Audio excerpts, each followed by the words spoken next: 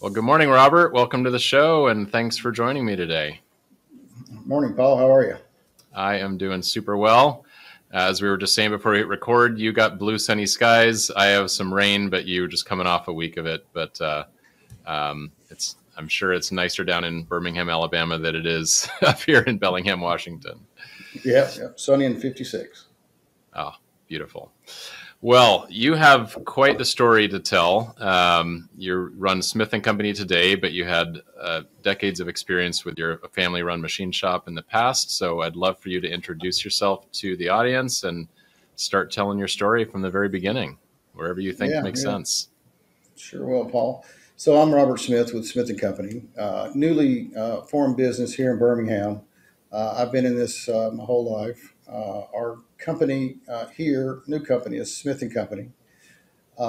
We got our LLC agreement on April 15th, 2021, which Okay. is an easy day to remember since it's tax day.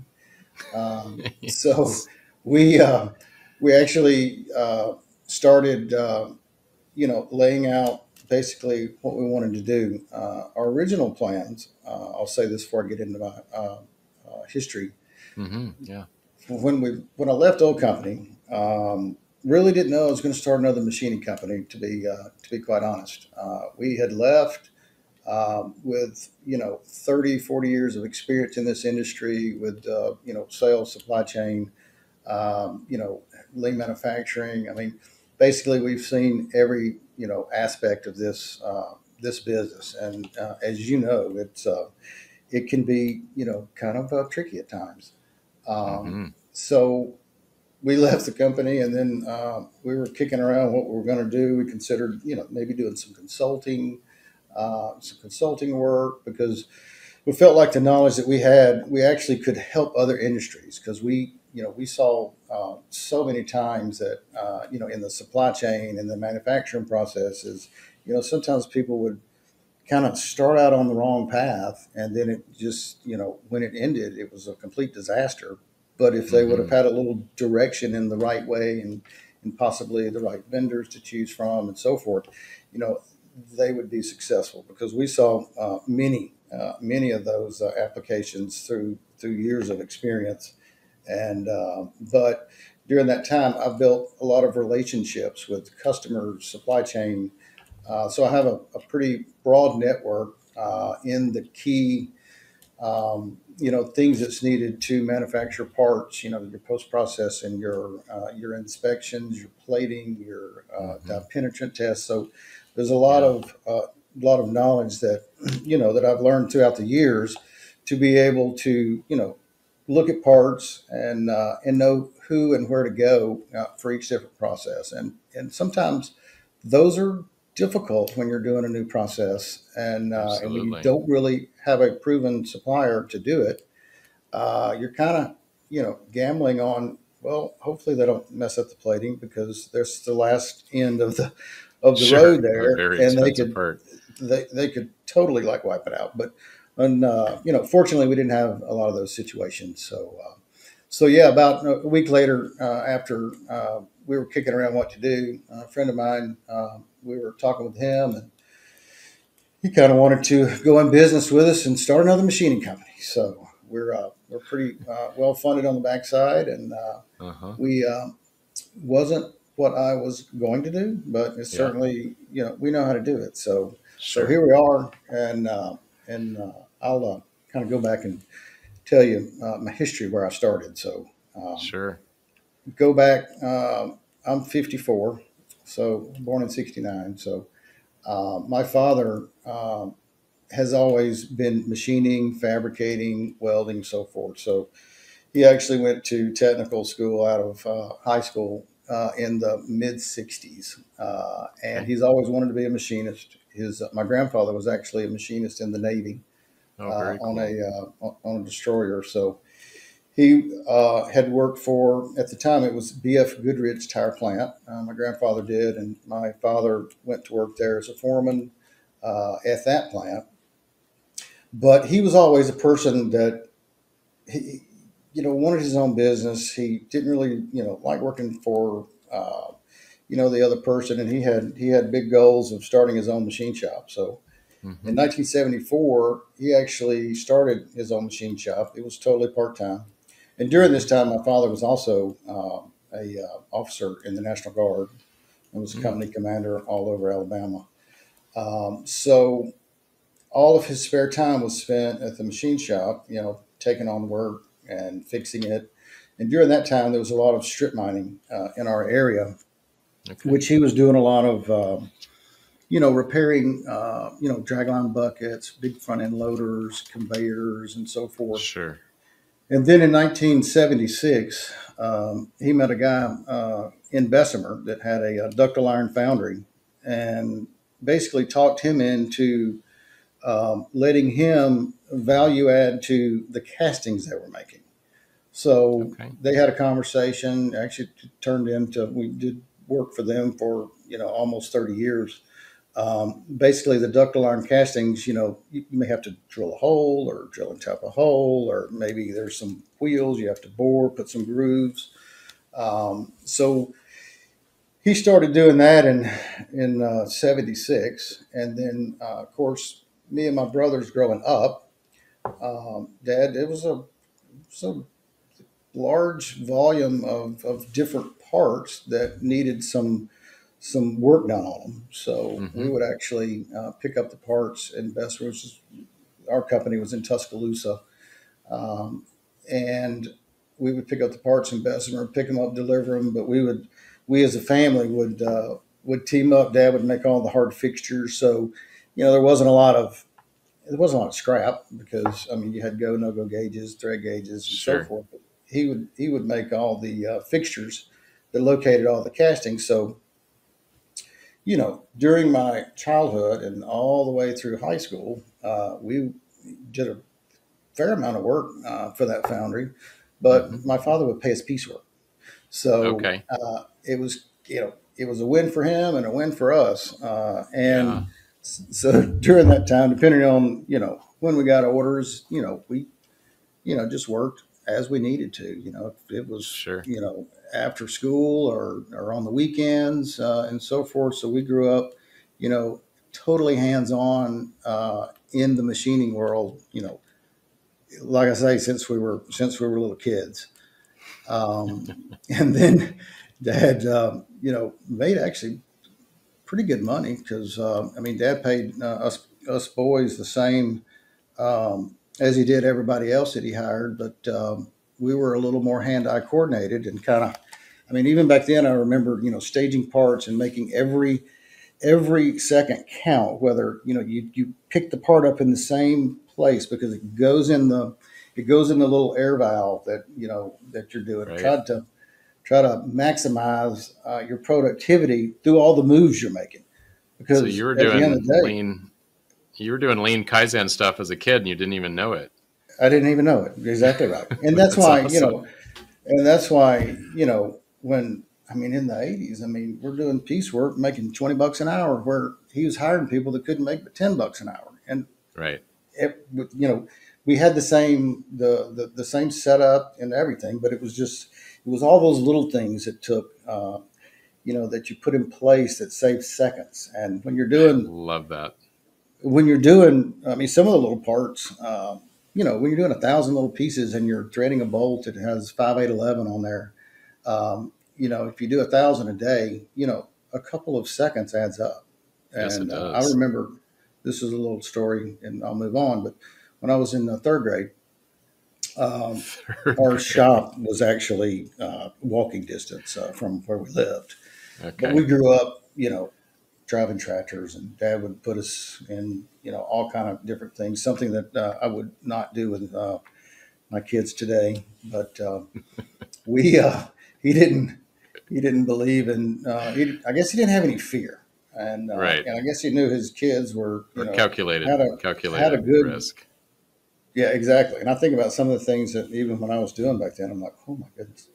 Um, but one Saturday, I was up at the shop by myself. We had it was a little Chinese drill press, and Dad rigged up micro switches to where I think we were threading a 5811. So Hmm. we could adjust it with a collar with a bolt sticking out. So and we had a little air cylinder that would clamp the part. And then, of course, we were using machine oil, which was, it was the best for what we were doing. It was just kind of real dirty. But I remember that day I run 1,000 pieces, and Dad at the time was paying me 3 cents a piece, and this is when I was in third grade.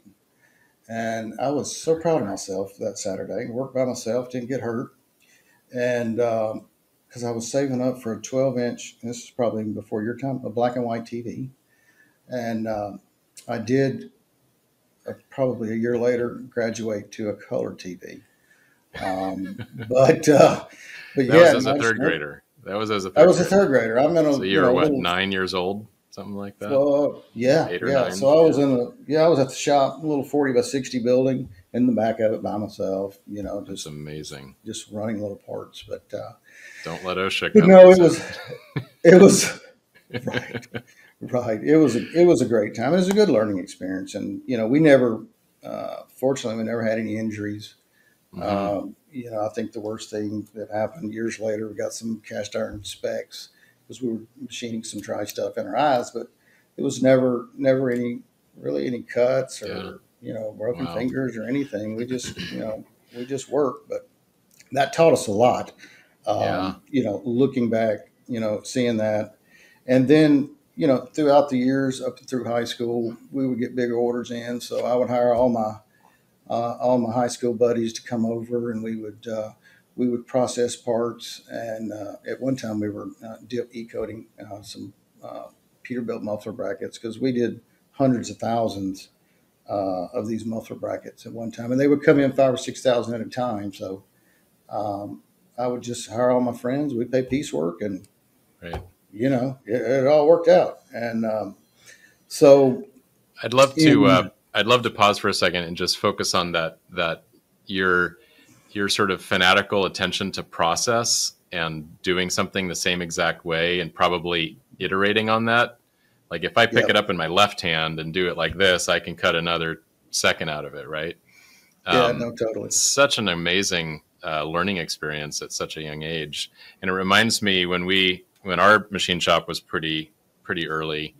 We had some big production runs, and my co-founder and I, we would sort of race each other on who could optimize like the change out of the machine faster. So we'd set a stopwatch, and we would get down to like, you open, as soon as it hit M30, before it had even retracted all the way, you're opening the doors, you're opening, the vise with your left hand, you already have a piece of Hmm. raw stock in your right hand. You can like Hmm. flip the old part out, put the new stock in, hit, close it down, hit it one time with a Absolutely. hammer, hit the green button, in like 15 seconds. And like, just, No, we worked on that and worked on that.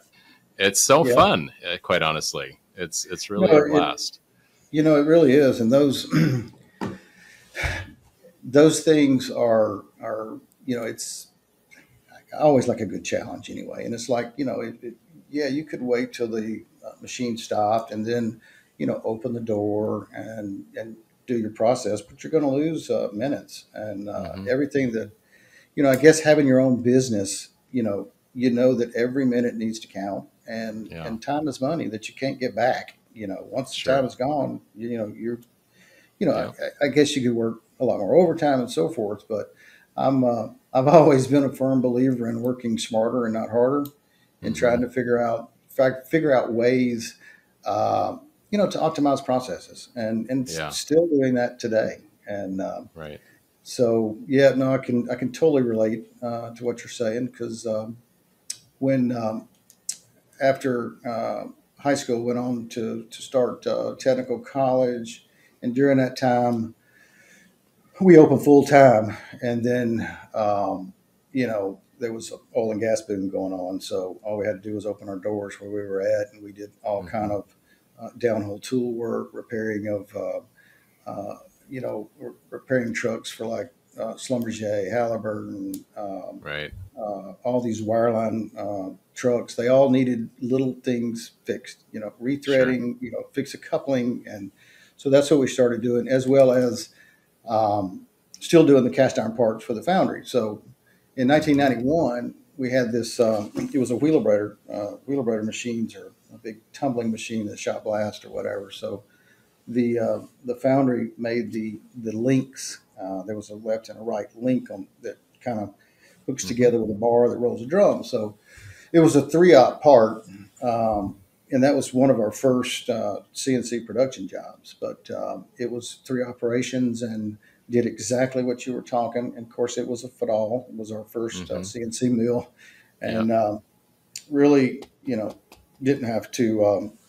You take the door and lock off, and you can still kind of get in there, and you Sure. undo the first fixture while you may be doing the third fixture, and Okay. so forth. So totally relate to that, and that's actually how we would show people when we hire, Hmm. and you knew that people, if they could do that kind of stuff, then usually they could run production quite well. So Hmm. because I mean, this industry is not for everybody. But No, it's not. And but some are yeah, like-minded that way. They love the challenge of optimization, and others really don't. yeah, And yeah, it's they're just it's satisfied with yeah, whatever the first part sure, runs the cycle time, and it's like no, everything can be optimized. So yeah. I'm Trying totally to totally attract believe. and trying to attract those folks and get them encouraged is the trick. But Yeah, yeah, got yeah, to do it safely as well at the same time. yeah. So we're up to I got out of college. We started opening full time in '89. It was late 1989, 90. Hmm. Um, we were still doing repair work and so forth. We did get our first Fadal in Hmm. '91, which then thereafter, a few months later, we bought another one and then another one, and then we got a CNC lathe a few years later. So we just saw the the need for CNC machine. I mean, could some of those parts have been done, on a custom fixture with multiple drill presses, or we even go way back into in the early, no, mid '80s to a turret lathe. So Oh well. we Okay. were Yeah. doing, and that's where you really save some time with their, getting all Sure. your tools changed and so forth. But that that wasn't going to be long term, but we got rid of that and then Sure. got our CNC lathe, but which made processing parts so much easier. And Hmm. so through that time, um, we then my father actually took an early buyout at it was a Michelin plant then, and Hmm. started. We did our first expansion in '93. We added on another 50 by 100. And then we started doing some tire building equipment. He had Okay. connections in that industry, so we were with a German company where we started making all kinds of wind ups, and actually some of it went all over the world, to Brazil, to Mexico, to Ohio, to Georgia. But we did that for several years, and in the middle of our equipment building, we Mercedes came. So they came to Alabama, and I just Mm. remember the first tour that they were looking. They were still dirt, working out of trailers, and the purchasing people, I'm saying like 10 of them, came and visited our little Wow. 40 by 60 shop, and were looking for you know machine shops to help them make jigs and fixtures, little paint jigs, stuff, Hmm. that's needed in the automotive manufacturing. Um, Yeah. and so they chose us. And shortly after that, we started, getting RFQs. We started doing work for them. And then that brought on a whole nother level of adding more equipment, hiring a lot more machinists, like real seasoned machinists. At one time, we had probably close to upwards of 25 like real machinists, and Hmm. like I'm talking about, I was young, so people working for a 21-year-old that are 45, that was a little bit challenging back then, but it Sure. all Yeah. it all worked out. But so we did a lot of work in the automotive industry, and it was kind of neat to see that evolve to the 3D modeling and the CAM side, because when we first started in '95 with them, they would send the whole car body to us and say, "Hey, we need a Oh, really? a little jig to put this emblem on, or we need a little jig to install, um, a tailpipe or whatever they needed to install," because they were obviously, using the Toyota production system. So Mm-hmm. they were looking at ways of optimizing their own plant. Sure. And the first vehicle I remember, I mean, because we used to go up there weekly, multiple times, and just get work from all the process engineers Mm-hmm. and so forth. So it was neat to see the plant evolve from, the first one was, they might have had less than 20 robots in the whole factory, and the bulk of those were in the body shop. And Mm-hmm. so the paint the paint booths, or the paint shop, and the assembly shops were basically, I mean, it was all manual work. I mean, everybody's like putting stuff in, screwing it. There was not a lot of assist device. There was for the windshield and so forth. So it was a Mm-hmm. couple of automation cells, but it was funny to see that when they say that the first one was really hand built. It really was hand built. Uh, That's amazing. which anytime you hand build something, you need jigs, fixtures, Sure. assist device, anything to make it. I mean, if they could take 2 seconds out of it, they would buy a custom tool, or, Right. or little clip tools and Darwin parts and Darwin sleep. It was thousands of different jigs and fixtures that we made over the course of the years. And then probably the first 2 or 3 years, we were doing it with craftsmen. Like, there's Mm-hmm. machinists that are fitting this stuff, because Right. we were lucky to hire some tool and die guys that Right. lived about 50 miles away from a tool and die shop, which they understood everything, which was amazing. Yeah. And so it made our lives easier. But then I would probably say towards the, 97, 98, okay, they started letting the 3D models, be Mm-hmm. released. Yep. So I Yep.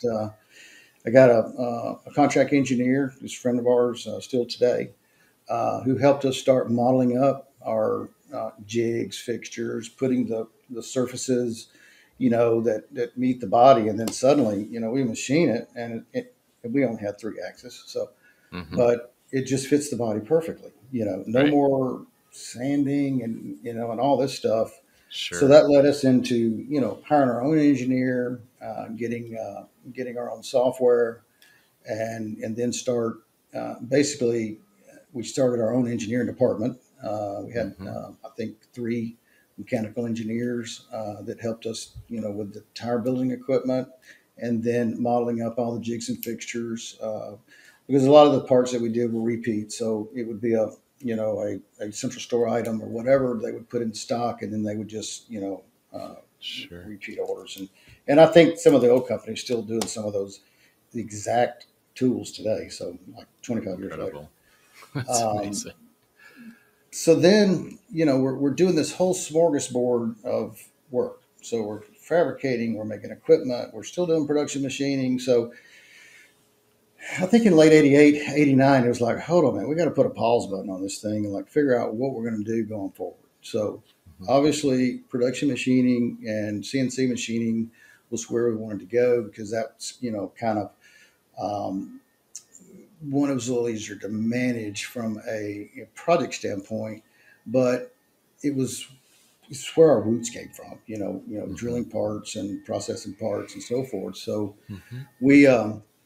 we decided then to kind of slowly kind of weed ourselves out of the equipment side of things and all of the workstations, because during the Mercedes times, I mean, it was their tier one suppliers that needed, subassembly workstations. And so we did, Right. a lot of that. So Sure. we started focusing on production machining. So we got into, it was probably a dozen parts or so for a, it was a European option for that vehicle. We were tier two on those. So that got us into buying our first twin spindle lathe with 12-foot bar feeder. Okay. And then that program was going on. And then in 2003, We get some more production parts, Hmm. and we got our first. It was a first. It was a pretty big order, actually.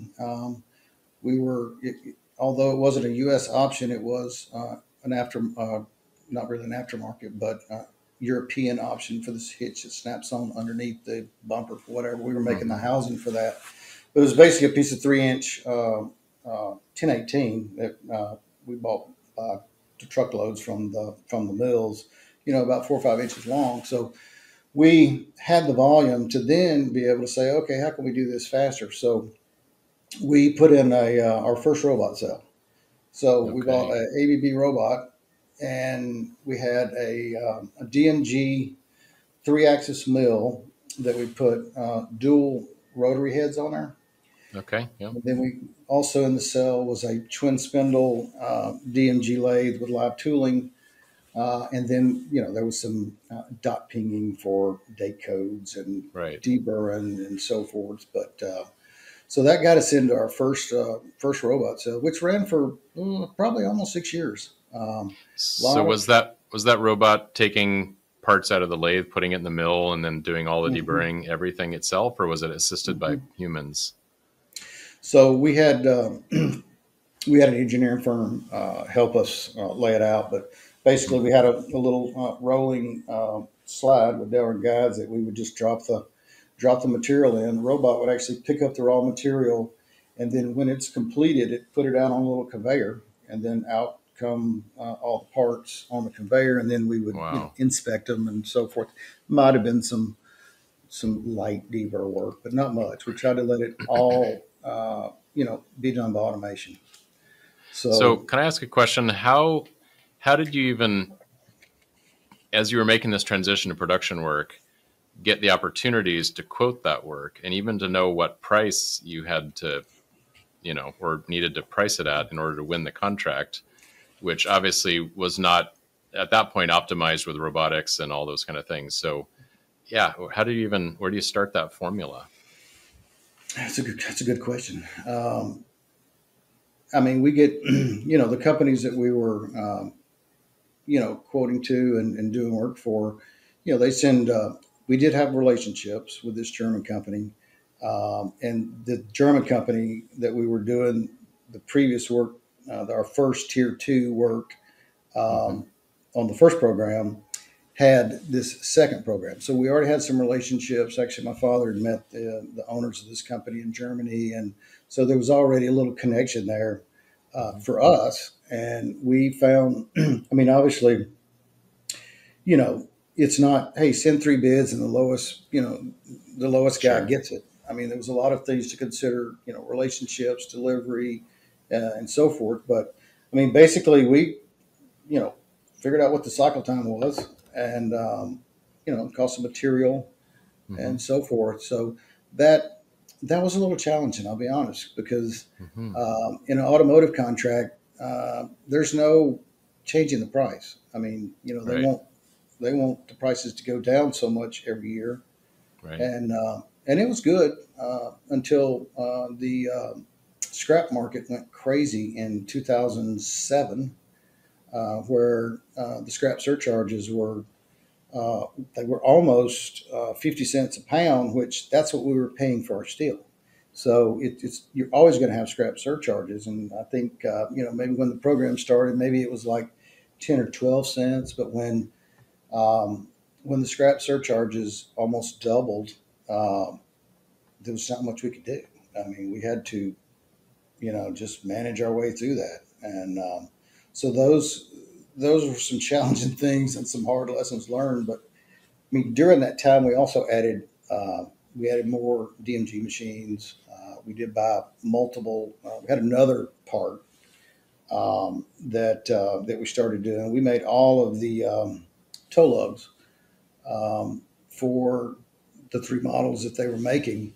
And basically, it was just a piece of inch and eighth 12L14, which was Hmm. greatest material ever. Butter to, yeah. Um, yeah, we were doing those on 3 lathes and bar feeders, and doing some zinc plating afterwards. But that part ran for probably 6.5 years.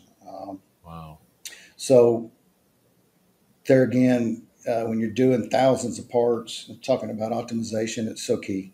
I mean, it's Mm-hmm. so key how the raw material goes in. It's so key how you process chips. Mm-hmm. It's key on everything, not just machining the part, but what happens to the part when it comes out of the machine. You know, where does it Sure. go? Where is it placed? The containers, and so forth. So that was a lot of lessons learned through the 2000s. And then we bought our first. Excuse me. We bought our first five-axis machine. It was a DMG Mori ADU in 2007.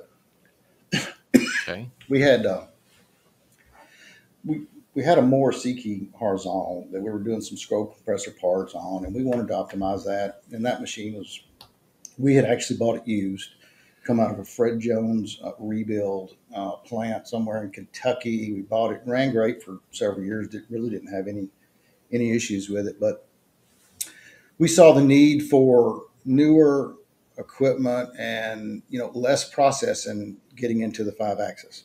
Now, Mm-hmm. when we bought our first five axis in 2007, we didn't have any five axis work. Mm-hmm. We bought it with dual. All of our ones we bought with dual pallets. Yep. So we just knew going forward, if we wanted to be, competitive, stay in the marketplace, one, we had to keep up with technology. So Mm-hmm. we bought that machine, and we had like two jobs for it. And then for us, transitioning from all three axis turning works, and then now we're into this um, big ADU DMG machine with two pallets, Siemens 840D controls. That changed a little bit of everything. Okay, now we got to look at our CAM software. How are we Mm-hmm. processing? It was a totally different process. So I guess it was probably good that we didn't have a lot of work at the time. But then about 6 months later, after we got this machine, we get a RFQ from this defense company that they needed all these parts. So like 100 different part numbers, Wow. and a lot of them were. I mean, we were looking at it because during that time the automotive, it was trending down in seven, and some of those contracts were probably fixing to end because I mean, like most automotive, 6 or 7 years your life cycle, and Mm-hmm. you got to look for something else. Yep. So we got this RFQ in just randomly. My younger brother and I, Tim, um, we were looking at it. We really didn't think anything about it. It's like who sends 100? It was just John. We had to go get them printed because we didn't really have the means to plot all that back then. So we go get all those hundreds of prints because I mean one part could have five different prints. The Wow. aerospace and defense Yep. world. Yep. We'd never done it, and but we started looking at the parts, and it was like, well, yeah, I mean, we can do this. Yes, and next thing you know, it's like a couple of weeks later, we had pricing on raw material. We've got our plating. Luckily, I had a good relationship with the plating company who was doing some of the automotive work, Mm-hmm. which they're located in Huntsville. So they knew all the cart paint, all the chem film, all the Right. the lusterless black. So which was really good. So got a price from them, and we sent our RFQ in. I think it was one Friday morning, and then about noon, these two seasoned buyers, they're still friends of ours today. They they called us up and said, "Hey, can we come see you Monday?" And we're Wow. like, "Well, sure." And he's like, "We might be a little casual. We might be wearing shorts and just a leisure top." So I love the clarification. we didn't know these guys from anywhere, and they came from Massachusetts. So So they they flew show up at our. down. They flew down on the weekend to see you They Monday. did, yeah, yeah. So they Wow. come in and they were they were wearing their Florida gear. They had Tommy Bahama shirts on and shorts, and they were just all kind of chilled out. And these were people that these were two guys that were my father's age, so Okay. been in the industry for many years, and so they came down, talked to us, and they were like, "Yeah, your parts are you're in line with what we need to pay on all of them. And Right. so it was at that point we kind of got started in the defense world. But we were Wow. like, so we asked one, we wanted to know how did they find us in Tuscaloosa, Alabama. Yeah. So it's not really a aerospace defense area. In Hmm. fact, I don't think there's any. I don't even know if Hmm. there's, well, there probably is some now in Birmingham, but it's like, well, he says, I called DMG Maury, and the customer that we're making these for has DMGs in Norway, and you had their exact machine. He says, so I called DMG Boston, and they said they recommended three shops. We were one of them. I think the other two didn't even respond, and we did. Wow. So I'm like, So they wow, figured you could do the same that's parts good. because you had the same machines as The same their machine, the same alien. exact machine. Yeah. So it's like, wow, if we That's wouldn't have bought incredible. that five axis, Yeah. CNC, we probably wouldn't have got our name on the list to even been able to have that opportunity. It's a crazy story. So So from there, can I ask what else do you think they had to see when they came down to give them the confidence to place all that work with a relatively unknown vendor? yeah. So we had a fairly organized shop. We had went through another expansion in 97 where we um, had added on engineering offices, two floors, added on another 50 by 100. So we had about 20, at that time, about 22,000 square feet roughly. Hmm. So it was nice layout. I've always been kind of a real neat freak about everything and cleanliness, and and things have a place, and it goes there, Hmm. and that's how I've kind of trained people throughout the Yeah. years. It's like when you get done with the job, your job's not complete until everything's put back up in the right spot I love and that. cleaned up, and Yeah. that's just what I've always done, and I just want our workers to do that, and so forth. So there wasn't a lot of prep work that we had to do, other than we did probably work a little bit, cleaning up Sure. things. And but they one of the things that this company was doing, they wanted a family small business, and that is what basically they liked, because they like to get a small business that needs work that they can grow with, and it Hmm. wasn't like a one time order, and then they're on to the next one. No, it's Sure. like when they choose a company to work with. It's a partnership, I mean, right? it's a partnership until somebody messes up. And of course we never did. So yeah, that's how they knew us. And then of course, they ended up at that time it was dual source, so we got like Mm. they split the money half and half with another shop up north, which then throughout the time we ended up um, being sole source. They actually kind of weeded out the other shop up north, which was a beautiful shop and big shop, and but the ease of doing business with a small company, making engineering changes on the fly, there wasn't.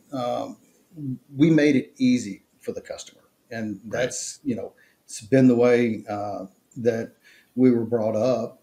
Customer, you know, I mean the customers, always right. I mean there are Sure. probably a few times when you know that maybe they're not, but those are rare because you Hmm. kind of look at everything up front going into it. So you kind of, it's almost doing um, your risk mitigation. It's like, what could go wrong here? I mean, we were doing Right. that subconsciously back in the day, even with Right. the automotive parts. Like what could go Sure. wrong? This because we put multi mills to supply our material because we put means in place just because we didn't ever want to have a problem. Sure. So, and we've Wow. kind of done that going forward. But yeah, over So, time, our price delivery and customer service actually got us all the work actually. wow. So that making it easy, is that just being super responsive, having a can-do attitude, making sure you follow through on your commitments? Like, No, what else it's goes yeah. into making it easy? Well, um, we've always had great relationships with our customers, and I mean they're friends of the family. I mean, basically, because Hmm. I mean there are we all have had customers, that's transactional. That it's kind of Yeah, you know bigger companies. You get a new buyer every 2 or 3 years, so there's not really. But your sure. large customers that we had, those. Um, those relationships go very deep. I mean, because Hmm. one, we want them to go deep just for the sheer fact of how much financial investment that we put into, making their parts and growing with them. So Yeah. it was always a great relationship. But you know when when they call, it's like we give answers. It's not, they're talking to the owners of the business. They're not talking to Hmm. the supply chain person or the sales or sales or I mean, we're talking about all those, but we all wore those same hats. So, Sure. but as we grew, we added on some more staff. But it was like, no, if the customer calls, we're the one to talk to. We're the one that'll communicate with them because, not everybody has that. I don't know how to say it. Has that ability to. Sometimes you gotta like understand what the customer's asking because they may not Hmm. be asking it in the right way, but you kind Yeah, of know what they mean. They might hint sure. around with something, but you need to come back with you know things they want to hear, but not really just telling people what they want to hear, but actually knowing Yeah, knowing in your gut that you can actually deliver. yeah, sure. And we were really tight knit on who the customer speaks with and so forth Hmm. in that business. And that business was you know probably close to 30 million. And At we that time, or uh, well, at that time it was probably close to about 12 million. wow, And okay, we yeah. had in 2007 we had probably 50 people maybe. Hmm. um, and then so customer dealing with the customers is so key. I mean, customer Yeah. service. I mean, people can manufacturing, machining. There's thousands of great shops out there, thousands, and not everybody Hmm. can specialize and do it. For the same price as us or vice versa. So, but I think relationships are so key, Hmm. so key. And people I always tell people, I'm like, they don't. People don't buy from companies; they buy from people. Yes. And I think that's so important. And when you get those relationships, you can have some conversations. If it needs to be a hard conversation, you have that hard conversation. It's not. Um, Fortunately, for whatever reason, we never really had to have a lot of hard conversations that I recall in the last 30 years. Hmm. We always did what we said we were going to do, delivered when we said we would, and so forth. And we were always growing up. I guess we all had the entrepreneurial spirit. Uh, when you look somebody in the eye and you tell them, "Look, I'm going to deliver this part, Friday at 5." Well, by golly, you do it. You try to do it earlier, Hmm. but if you're looking, early in the week, and you see, that you've got to work 24 hours a day. Well, that's what we do. And Hmm. I grew up working 7 days a week, 16, 18 hours a day. It was just kind of a norm when you've committed to the customer. Now, that wasn't, it happened a lot when you're small. And, Hmm. but yeah, just doing the extra effort for your customers is so key. Because, I mean, customers, and I think now it's changed, the market's changed a lot where customers have so many options now. There's so many good Right. shops out there, and so Yep. many people that can service them. And so I think the market's a little tight right now. But at the end of the day, it is totally about customers. So there must have been times where something completely out of your control happens, and there's no way that you can work 30 hours in a day and make up the time. And in those Hmm. situations, were you just really proactive with your communication and just Hmm. candid and try to Yeah, yeah, troubleshoot together? What can we do to resolve this? yeah. That happened. that happened a couple of times. Hmm. It, during the '90s, there's automotive is like, hurry up, wait, everything's got to be now, now, now, now, now. And there were times when we were doing repair work, after hours work, and they may have a whole line down waiting on this shaft or waiting on this crazy part. And there were times when we did work 24 hours a day for multiple days straight. We had two shifts, so it was a little Hmm. easier to get people working. But there were times when I did have to call the customer and say, "Hey, look, we got a problem." Right. And there were people that accepted it, and then there were people that didn't accept it. I remember a couple of Sure. people that just went off the deep end, and I'm like, but what was so I knew that we've did exhausted every resource known to man to get Hmm. this project done, and it just did not happen in the time frames they wanted to. So I had Sure. to have a couple conversations like that. But most of the time, if you tell the customers early, Hmm. and let them know that, hey, look, we're a couple of days out on this, but I think we might have a Right. problem. And I Yeah. think letting them know that is so key, and Absolutely. because it, it Couldn't it agree gives more. them time to maybe back up and punt, and for them to, because everybody at those companies, I mean, they're answering to other people, and they have to go back to their superiors and tell them Hmm. the situation. So, and I know it's difficult for those people to be put in those situations, but we never had those conversations unless it was an absolute must, and we could we Hmm. could look them in the eye and say, "I promise you, we've done everything humanly possible to get your part done. It's just we've had Hmm. this, and Sure. this." So Yes. communication is very key. That's a great lesson. Yeah. Um, I wrote a blog, I don't know, a year or two ago about, sharing bad news. You got to do it early and with as much information as possible about what you've tried, I totally and agree.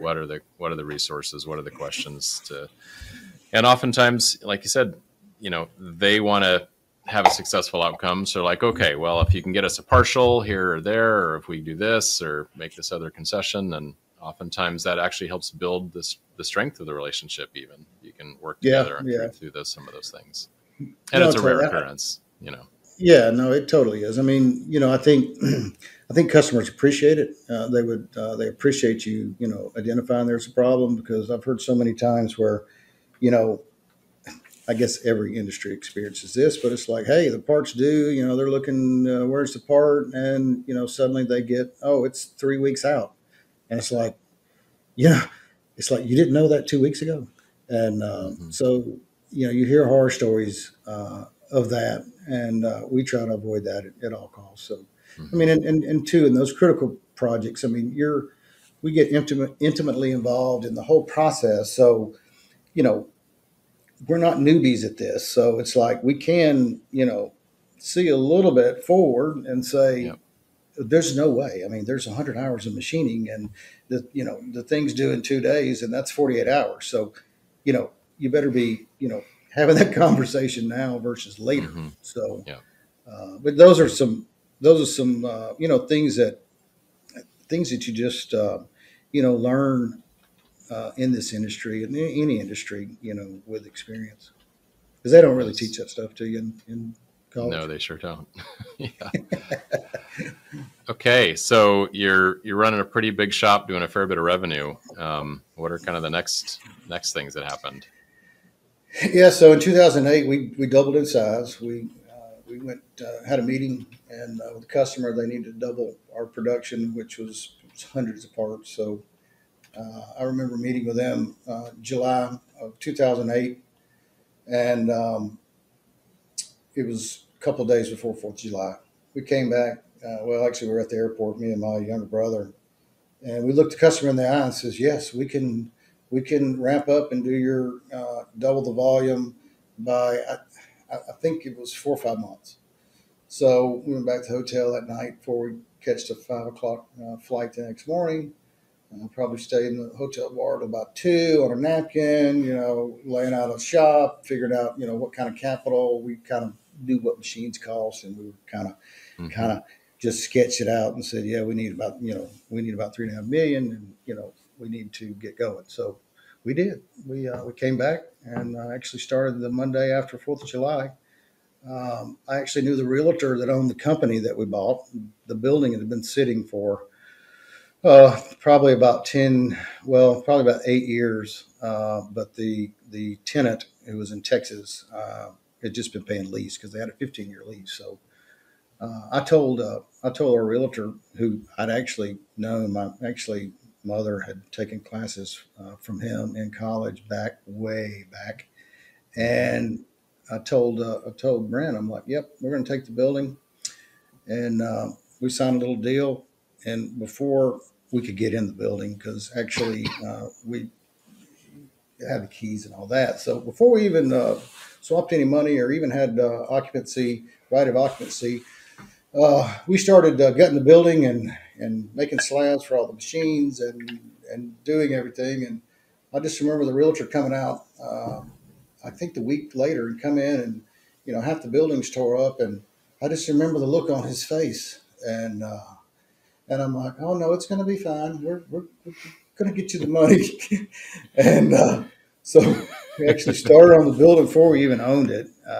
That's how confident we were that the things was going to happen. So we actually Wow. ended up deploying that whole operation. It was another like 20,000 square foot building. Um, with 12 DMG machines we put in. We had to change the 480 power. We had to change the HVAC, put in quality labs, slabs under all the CMMs and assembly rooms. So we had to revamp the whole thing. But we did that in 90 days. That's So incredible.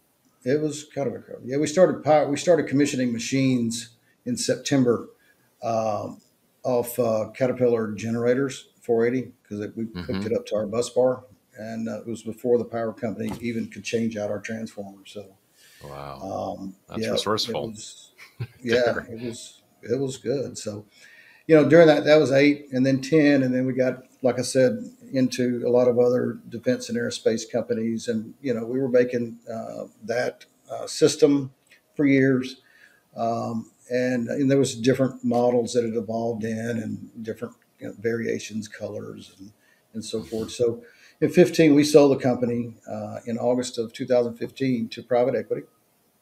Like I was telling you earlier, parents were aging, so it was a good decision. And so, myself, my older brother Dale, and younger brother Tim, we continued to work there. We had 2 year, agreements and so forth, Hmm. but Hmm. we just kind of kept working there.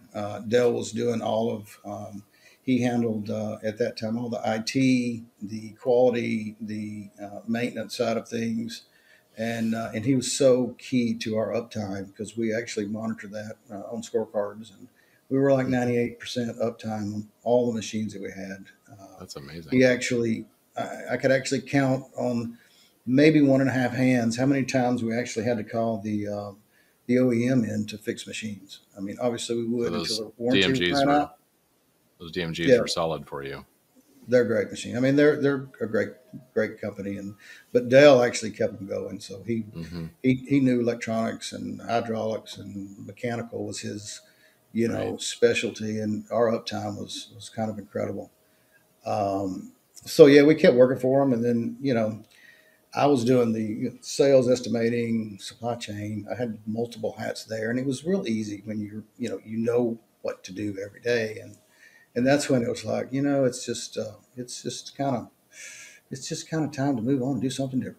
So Right. that brings us to April of 21 when I mean obviously left in a very good spot. It's a great company, friends with everybody down there. There was no straw that broke the camel's back or anything. It was Hmm. just it was just time to do something different because Hmm. it I guess at that time 51 or 2 there is a my time's passing by relatively fast. Sure. Yeah. Yeah. So if I'm going to do something, I need to I need to get busy. So that's when we started the shop, and it was so nice for us because me growing up in the industry, my brother Dale, who actually joined our previous company in 2000, we hired him from Mercedes Benz in 2007. So he never really worked. He was through a youngster. He grew up machining parts and so forth, but he was in the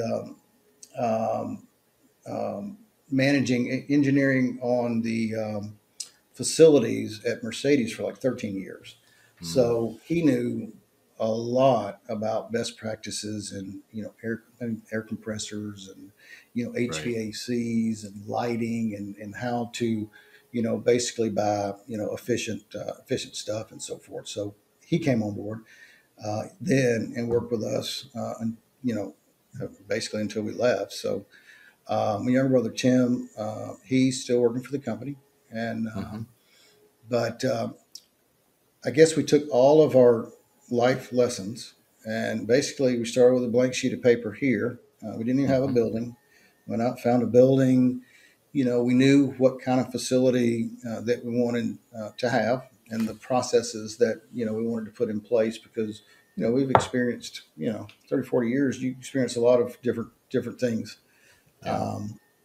So we got the building June, and then it took us about 6 months of 21. We got all the first three machines in December, and then we've really only been in business since January of 22. So, Okay. but we knew we went with Hermla. So one of the first things Oh, that wow. we Interesting. that we wanted to identify was our technology partners. Yep. We kind of went something totally different, and colors and everything is just a little different because we knew there was faster, better, more efficient ways to machine parts. And Mm-hmm. we knew 5 axis. I mean, do we need a 5 axis on every job we do? No. But can we make a part in one op? Yes. Yeah, for So sure. we knew we've been looking at Hermos for several years. I mean, we all go to the IMTS shows, and Mm-hmm. we you just keep up with all the right people.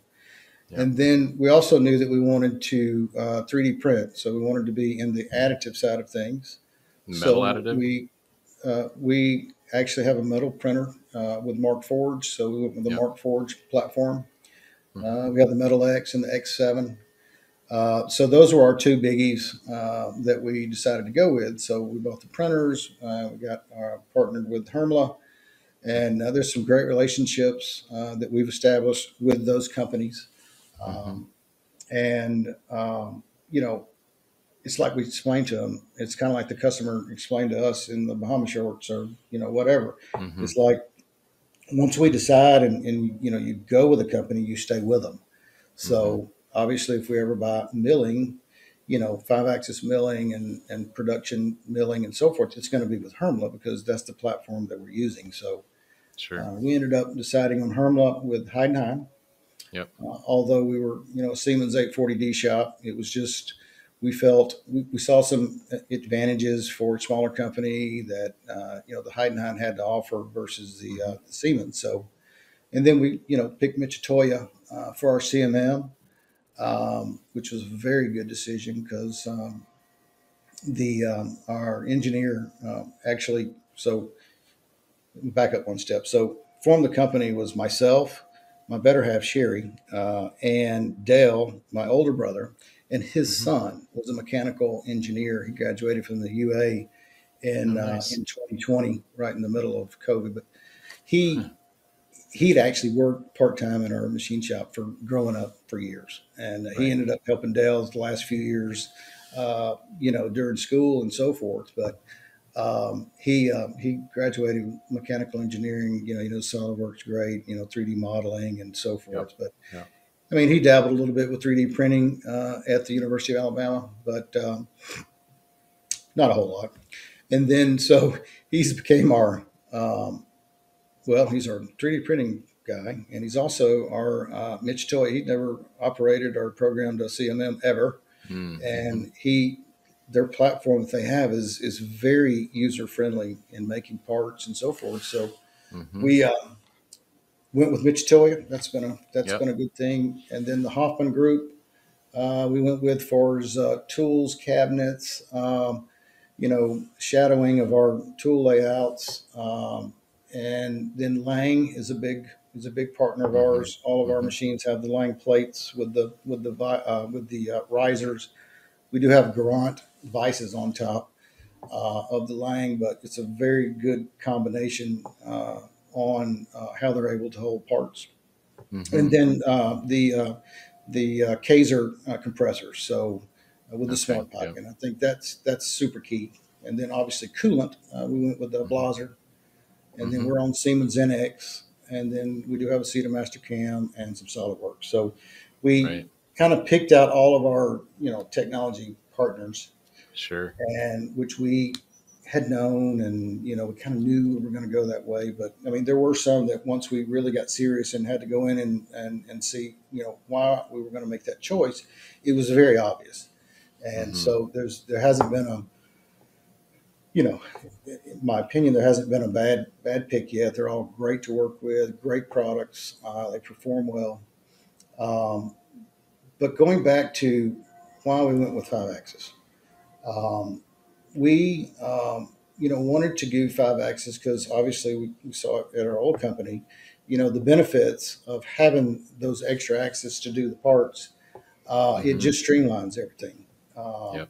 and we couldn't really operate without a 5 axis today because, I mean, yeah, there's some parts that could be done in 2 ops on a 3 axis all day long, but we're doing them in 1 op, where it takes less manpower Mm-hmm. to manufacture the parts, letting the technology and all of the great things that these machines come with. We've actually utilized all that, like step one.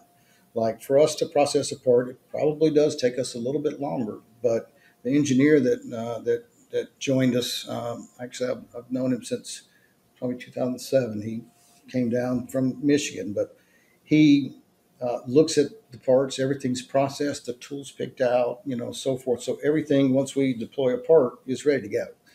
Mm-hmm. And but one of the things that we do, or that we put in place too, is finding the right tooling. So it's having the right holders. It's having the we use Heimer holders, we use Garant holders, but the work clamping and the tool holders and having the right tools. We've eliminated. When we go to run off a part, I mean, and I'm not kidding here. There's a lot of parts, some very complex parts that we don't even scrap them. I Right. mean, the first part off is like all green on the CMM, and it's Right. like, oh wow, it's something kind of different in this world. I'm Mm-hmm. not saying all parts are successful like that, but Sure. it's not like Yep. if we do a run of 100, maybe we scrap two for maybe a broke Right. tap, whatever. But I think having that stable process up front is so key, Mm-hmm. and us knowing what we know, we've kind of put the best things in place that we've learned throughout the years, up front, and it just makes for a better, it makes for a better product. It's easier to manage because, I mean, we have one machine with 12 pallets. I mean, we do lights out machining. We do all the other machines. I mean, basically, we do have 5 Hermlas. We bought two more about a year ago. Mm-hmm. Um, I mean, one person can run all five. Sure. Yeah. And I'm not kidding. I mean, we do run a second shift here too, but I mean, depending on now, if there's, it's fortunate that our cycle times are about 60 minutes, so there's Mm-hmm. plenty of time. But if we were doing short runs with 20 minutes, it would kind of that wouldn't be the case. But our typical machining cycles are 45, 60 minutes, and then when you couple it on a 12 pallet machine, I mean, you can just run like hours, like 16, 17 hours straight. And as long as you keep the Sure. chip popper, emptied, of course. Yeah. Um, but, um, but yeah, no, when we started this, it was about finding the right team. People are so key. I mean, Yep. they're like, um, it's not about me. It's not about, I know everything. No, it's about collectively having a good, solid team that helps you, make the right decisions, that helps you Right. process the parts better.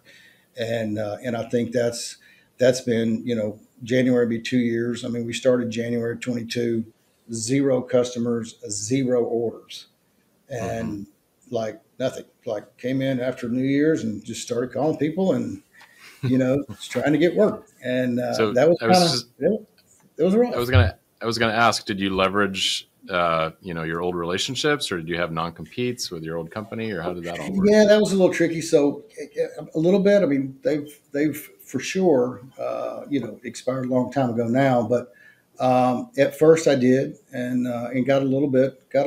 But we picked up some totally different customers in the medical equipment side of things, Mm-hmm. which has Mm-hmm. been is actually a blessing that happened because there were so many different parts and there were such long cycle times. It gave us an opportunity to somewhat do a stress test on our process, Mm-hmm. and it enabled us to prove running multiple machines, and seeing how we had to. I mean, there's times when we had to adjust all the coolant nozzles. It's things would get Mm-hmm. clogged up. There's all those little things that you have to like refine. And when you're making hundreds of thousands of parts, you could totally do that. But if you're doing small runs, it's kind of hard to get there. So Mm-hmm. we did have that was our first largest order, and still a great customer today, which we're run a lot of parts for them. But it's been good to kind of see that process work because we're able to utilize all the probing in the machine, all the tool setting in the machine, our tool lives, all of that we're doing up front, Right. and it's making. I mean, we've implemented tool vending machines, Mm-hmm. all of our repeat tools. I mean, it's virtually super easy now because we just Hmm. order every other day, and next day all the tools show up. We just restock, and Right. that's been big because all of our production stuff and some of our MRO stuff, safety glasses, earplugs, Mm-hmm. solvents we put in the vending machine and let it manage it. So that was actually huge. So how have you gone from sort of a clean slate to having these nice production customers with good volumes in such a short period of time? There's a lot of shops out there that are kind of stuck in the job shop world. They want to win more production work, get that sort of bread and butter, spindle hours. But a lot of them have a hard time doing that. How did you land these customers so quickly? Whew. Well, so I had a manufacturing rep that saw a Birmingham Business Journal ad on us, and Mm-hmm. we'd known him like back in the late, well, no, it's probably mid 2000s.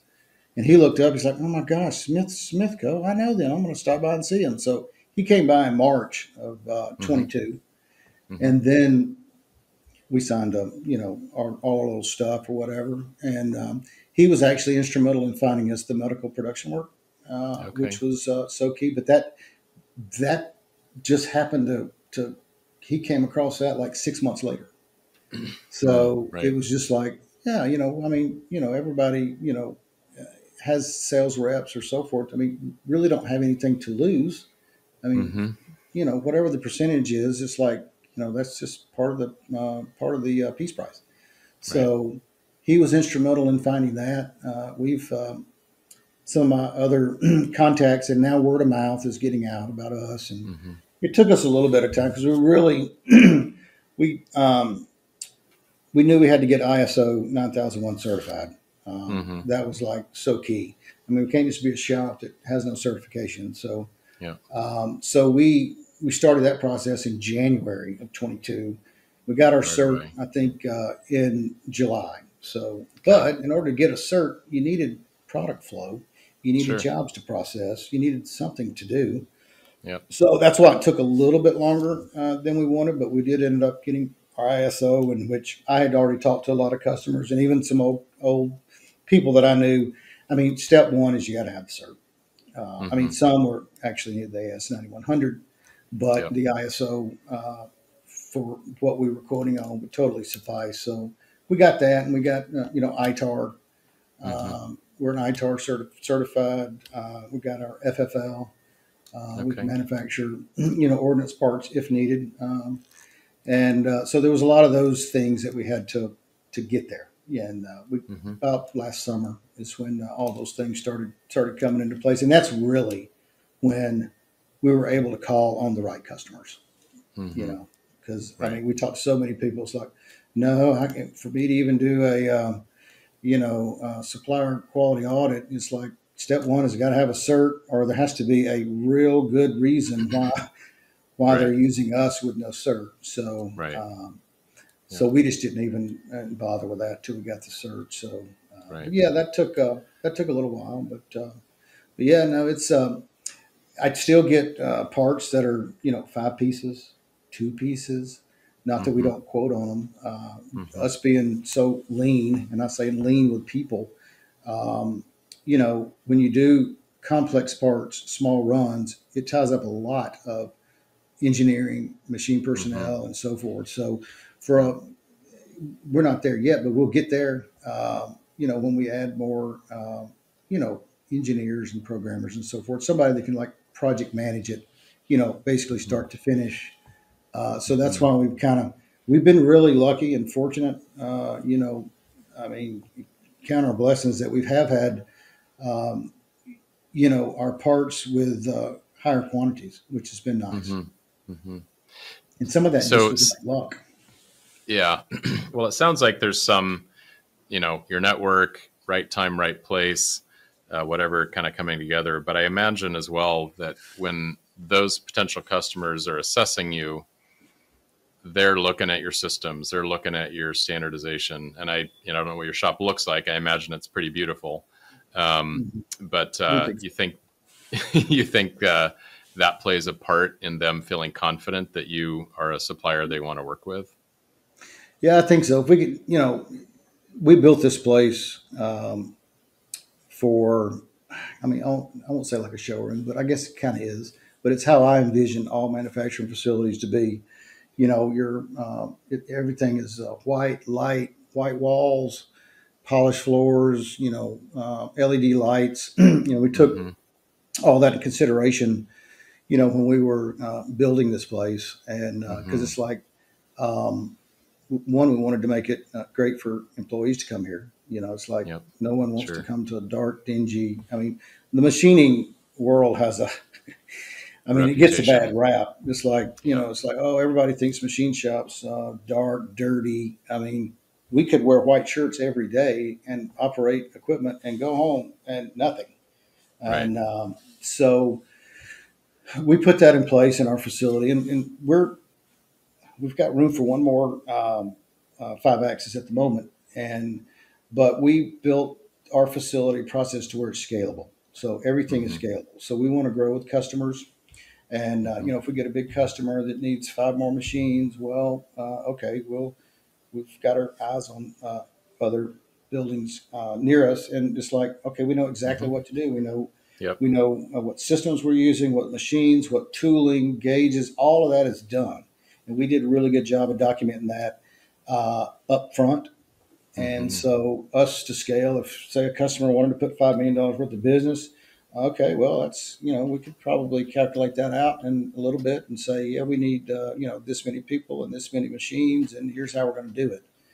Right. And so that's our philosophy going forward.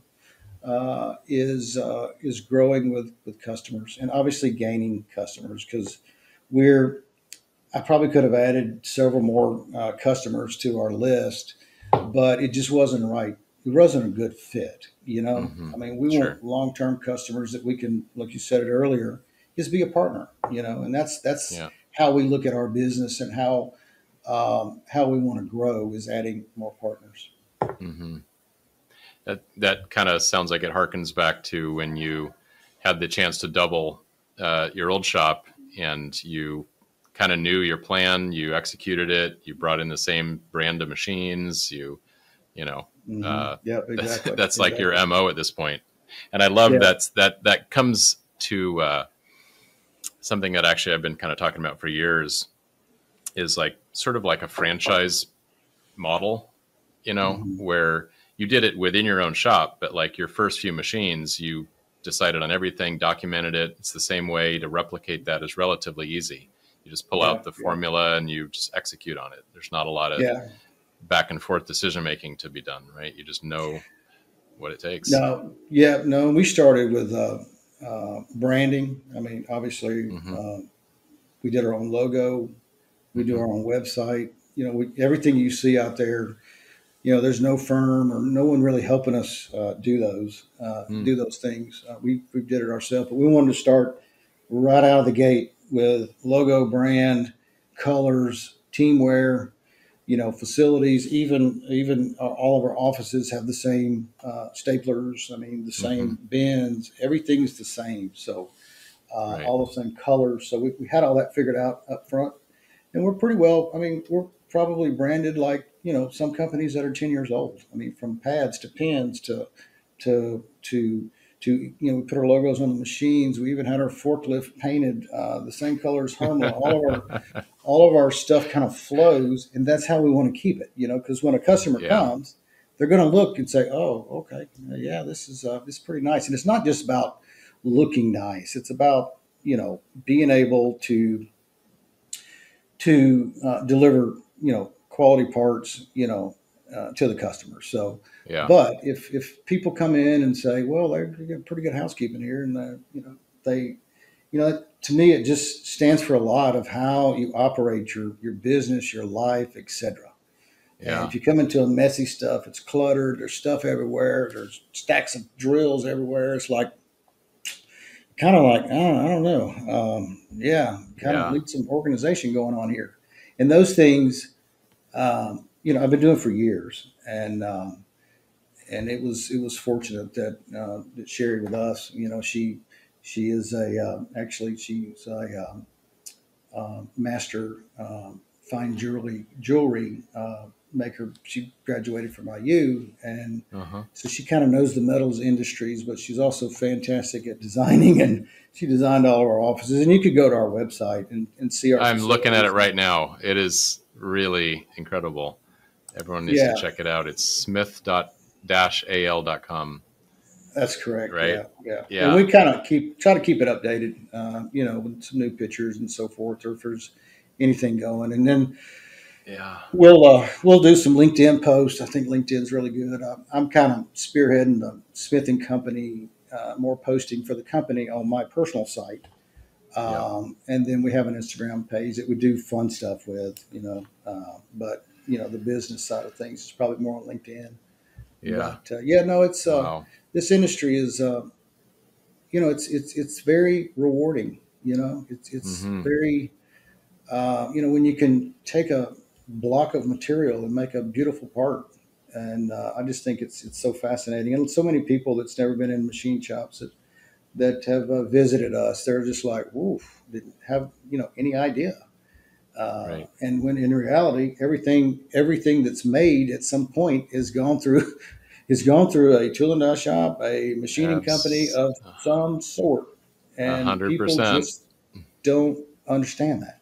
And so yeah. That's been the drum I've been beating with my Thank a Machinist hashtag for Oh the yeah, last no, year or totally. so. No, it really It's is. Yeah, no, I've seen machinists. several of them. Yep. Yeah. Yeah, it's like you Tony get on Tony there. Gunn's taking that and run with it, making all his fun videos. So, Yeah, um, yeah. well, this Robert has been. You're an incredible storyteller. First of all, thank you for sharing all of that.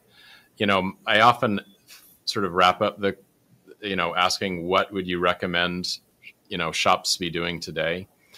Um, but it, so I'll go ahead and ask the question. I imagine though people already know. It's like you've built this playbook that is so you've done such a good job of describing it in sort of crystal clear language that the focus on standardization, the focus on excellence, the focus on just relentless customer service, making it easy to do business with you is clearly a formula that works. So, anything else you would add to that you would suggest that shops be focusing on?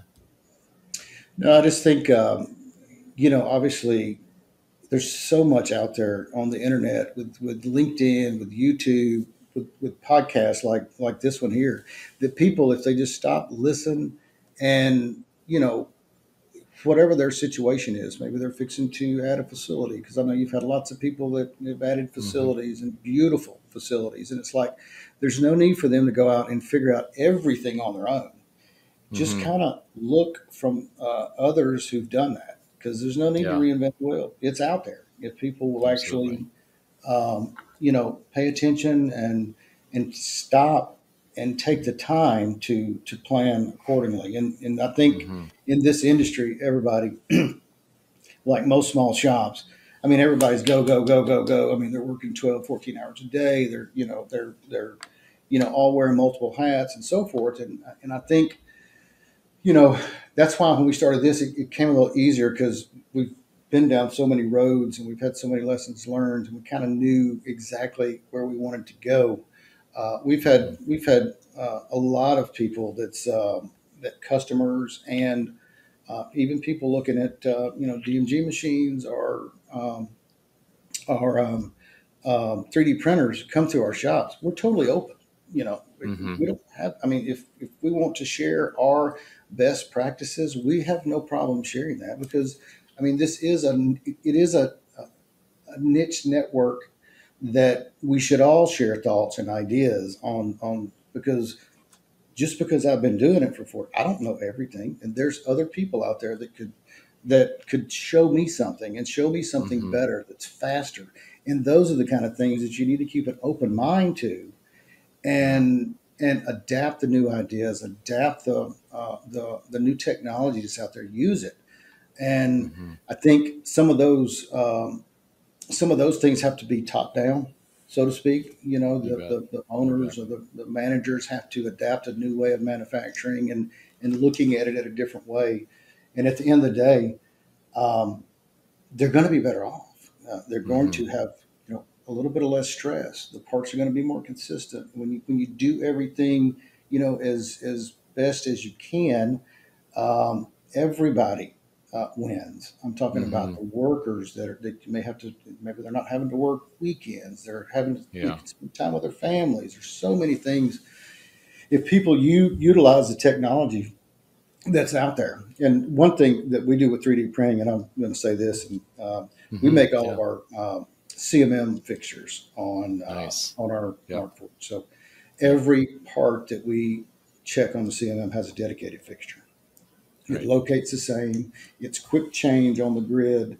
It's like we don't really have a quality department because our in Mm-hmm. process inspection is the machinist, and they're Yep. doing the CMM right there. Awesome. So it's really good, um, to do that. And that's one thing that we had set out to do is we want to be lean. We don't want to Mm-hmm. have departments, and because I mean we've been there. They're great. Like some companies can't avoid them as you get big, but it's like we wanted to. You got management and you got the workers and Mm-hmm. the machinists and so forth. So we didn't want to, try to go mudding up the water so early that Mm-hmm. that there's communication breakdowns and getting things processed with, having meetings after meetings, and we kind of streamlined that whole process, Yeah. and which makes for a very enjoyable business career, Mm-hmm. and I think the workers like that, and if management can put the right things in place, they got a better workforce. They got a happy Yep. workforce because those are Yep. the people making the parts. Sure. They're the ones Absolutely. that's no matter what comes out of engineering, they're the ones that are having to tweak things in and so forth. But if you can standardize and eliminate as much known problems up front, it's going to work out in the end. Mm-hmm. And Mm-hmm. and like I tell people coming through here, it's like if you think about something when they leave, I say just call me. Here's my cell numbers on my business card. Just call me and ask me. I can give Right. you my opinion. It's free. Sure. So Yeah. Everything you're saying just resonates so much about the importance of sharing and collaborating and sort of yeah, the concept of rising tide lifts all boats and focusing on employees and standardization.